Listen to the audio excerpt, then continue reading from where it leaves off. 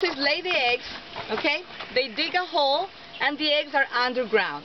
This is happening underground, okay? After 120 days or about 3 months or 4 months, which is a long time, the sun hits the eggs and the baby land tortoises start to hatch out from the egg, okay? The mother does not stay with them. The mother just lays the eggs and leaves. The sun incubates.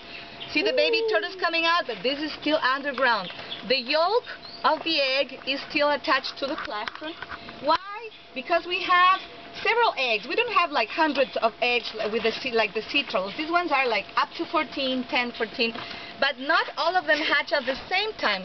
So the young ones have to wait for the siblings to come out of the nest, so they need the yolk to feed on. Once all of them are out of the egg, they start to dig their way out. And they come out about that size. So after they hatch, they still have to wait like for 1 or 2 weeks until everybody hatches. And then as a team, they start to dig their way out. Okay? Oh, we have a great finch there. Look at that. Do you see it on the bars? Yeah, right in front of you. Oh, cool. Is it? Yeah. Very. With an orange sheet, yes. That's right. And then the park rangers take them out. Okay, you see they're always marking the egg.